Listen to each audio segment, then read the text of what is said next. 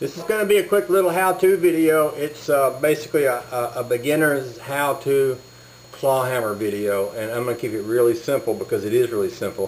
First thing you need to know is a banjo is a drum, and you're supposed to hit the head. No problem with that.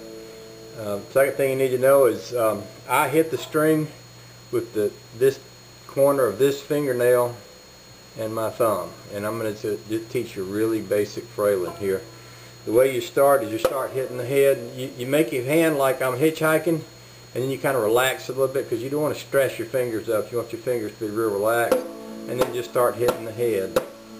And every time your hand comes down to hit that head, let the thumb land on the fifth string, just like that. That landing on that fifth string will show you right where your hand needs to be.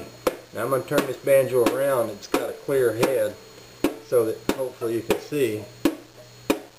Nothing fancy going on there, just my hand hitting the head. At some point, I'm just going to adjust the angle of my hand a little bit, and that first finger, and a lot of people use the middle finger, but that first finger is going to start hitting the first string. It's going to sound like this.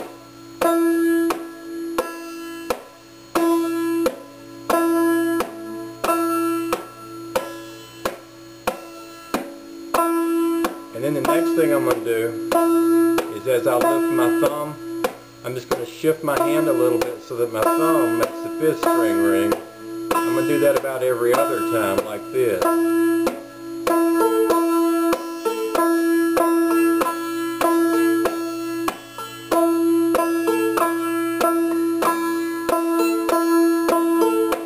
That's basically what frailing's all about. If you can learn that, well, the next thing I'll teach you, and you don't need to go there today, but I'll teach you how to hit the next string, which is really hard.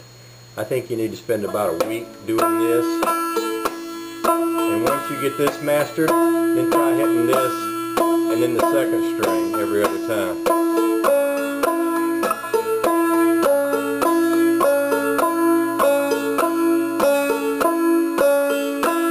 That's enough to work on for about a week. You get that mastered, you come back and I'll teach you what's next. Have a nice day.